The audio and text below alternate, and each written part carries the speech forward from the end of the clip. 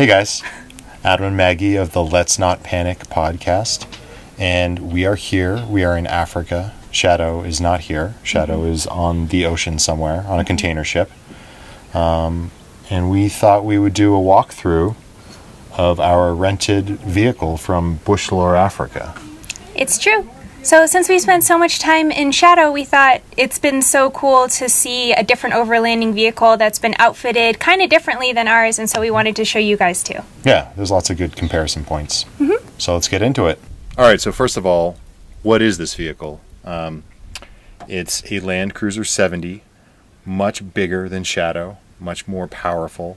The engine is the 1HZ. It's a manual transmission, which is also really nice because automatic transmissions are a liability. This thing is just a huge workhorse, especially for overlanding purposes, because it has a 131-liter gas tank, which comes out to be 32.5 gallons of, not gas, diesel.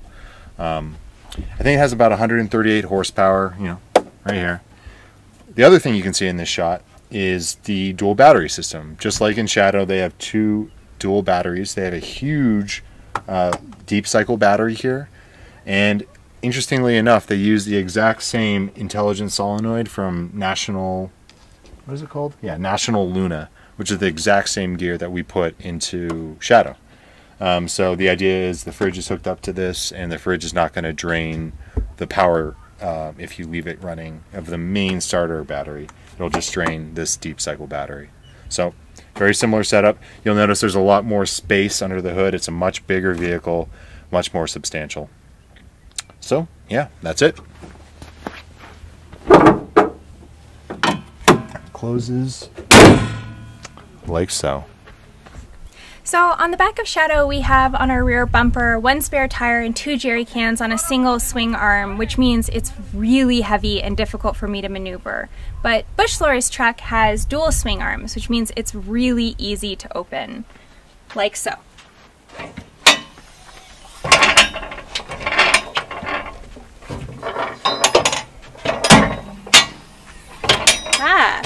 And that reveals the back, which is basically just a truck bed, which also has a thing that can lock right here.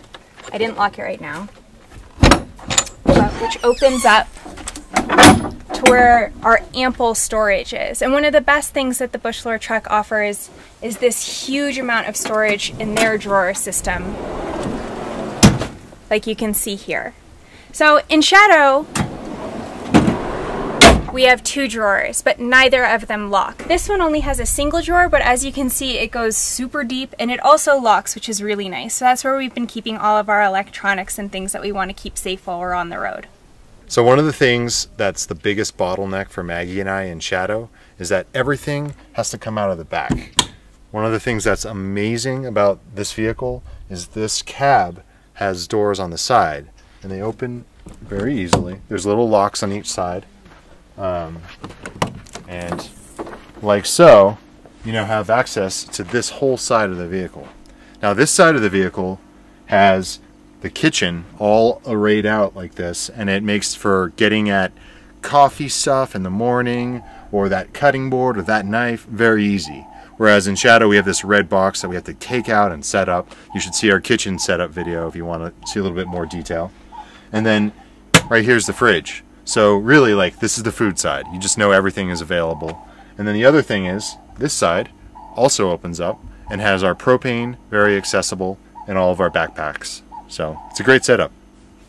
So this is our basic kitchen setup, and these are the stoves, which, to be totally honest, are not as good as the partner stove we have at home. They're propane hooked up directly to burners. So if a wind comes through, you're a little bit subject to that, and if you're skittish about fire like I am, it can be a little bit unnerving to light. But it gets the job done, and we've been eating super well. And more importantly, all these elements stash really easily. This table lines up on the top of the car and is stored outside, which is great. And then these 2 propanes both have a custom-made space in the bed of the truck that they slip into perfectly, which means they're really easy to pick up and put down. So one of the main differences is this is not a hard shell rooftop tent, but it is a rooftop tent. The comparison point I would say is it's just a little bit more setup and a little bit less comfy, but there is a little bit more space. Maggie's going to show you the inside in a second, But first, I have to set it up. So I'm going to do that.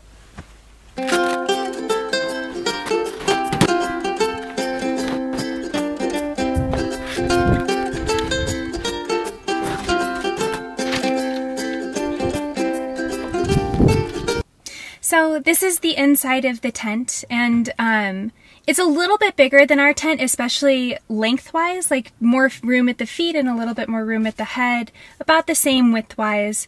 One of my favorite things about it though is that it opens on both sides, which means when it's hot out you get really nice airflow in here, and it makes it a really nice place to take a nap or read, which is different than our tent. But otherwise, it's really similar to ours once you're inside. So that's about it. We've covered basically all the living stuff that we need. One thing to mention is that I do provide a high lift jack and chains and traction mats. And in fact, there's some jerry cans up on the roof. Again, 2 5-gallon jerry cans. So lots of recovery stuff in the vehicle as well. Also an air compressor so you can air down the tires. All the bases are covered on that. Very impressed with the general setup. And a winch. That's right, I forgot to mention, the front bumper has a full winch that runs off the battery. And the Land Cruiser, being an awesome vehicle, has features for you to increase the idle speed of the vehicle manually, so you don't have to like be pressing on the gas. You can just make it go higher with a little knob on the dashboard. I should also mention, I didn't mention in the beginning, it has locking front and rear differential, so it's a very capable vehicle. It's true. We've gotten stuck in the sand and it got itself out right quick. Yeah, by just switching on the differential lock. So you can hear the story about us getting stuck in the sand by visiting our podcast on Apple Podcasts or your podcatcher of choice. It's called Let's Not Panic. And you can see pictures from our trip on the Instagram account by the same name, at Let's Not Panic. Yeah, you'll see pictures of that very desert that we were trying to drive to. It's true. And if you'd like to see more videos, you can always support us on patreon.com/Let's Not Panic. Thanks to our patrons for making all these videos that we've been doing possible. We really appreciate it. It means the world to us. Thanks for watching. Bye, guys.